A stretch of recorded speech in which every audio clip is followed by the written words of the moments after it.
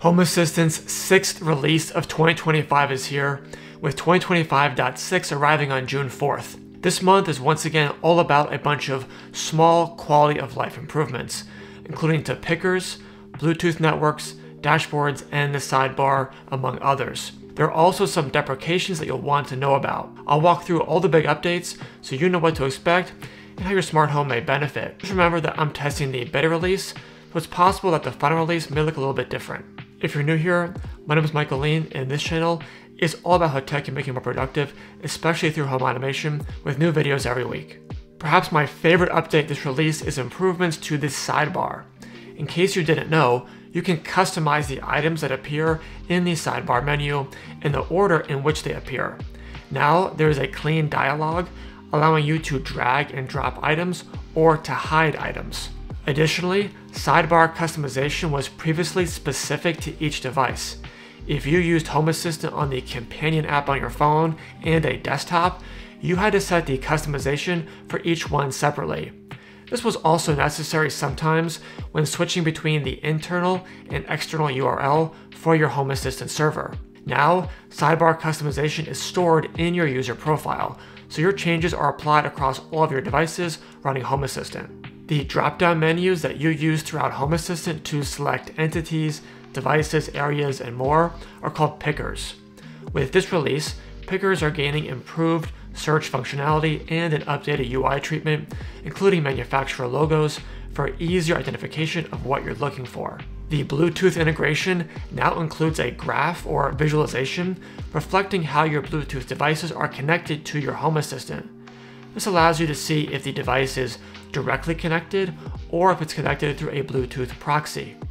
Similarly, the Zigbee integration also got an update to its network graph for a consistent UI treatment. Back in the April release, we saw the introduction of a new experimental areas dashboard. With the June release, there are some subtle improvements based on user feedback. There is now an actions section that includes all of your scripts, automations, and scenes. Also, the number entities, button entities, counter and timer helpers have been moved to an others section. And the entertainment section was renamed to media players since those are the only entities shown. Typically, when I add a new device to Home Assistant, I change the device name and its entities to something that's more logical to me. But what if you want to go back to the way it was before? Now you can find a Reset Entity ID button, which will restore the entity ID to its original value. You can do this for a single entity or for all the entities associated with a particular device. Core and supervised installation methods are now deprecated.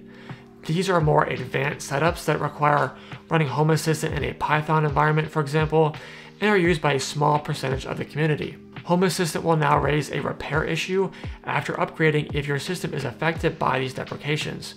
Moving forward, only Home Assistant OS and Home Assistant Container will be supported. If you're unsure what you are using, you can go to Settings, About, and view your installation method.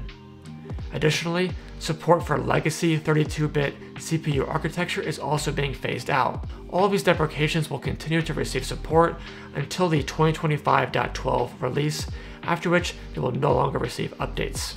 There are several new integrations this release, but one that I'll call attention to is one called Amazon Devices. This allows you to connect and control your Amazon devices like Echo and Fire TV. I'll be curious to see how this works compared with the custom media player integration in Hacks. Also, several existing integrations received updates. One that I'll be taking advantage of is support for SwitchBot vacuums and the new SwitchBot Lock Ultra.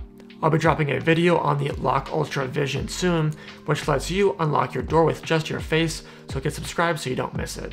Those are the major changes, but I'll leave a link to the release notes in the video description so you can check them all out. As always, review the list of new integrations and breaking changes to see what matters to you. Otherwise, that's what you can expect with the Home Assistant 2025.6 release in June. Let me know in the comments which features you're most excited about. While you're down there, give this video a like and consider subscribing. Thanks so much for watching, and I'll catch you in the next one.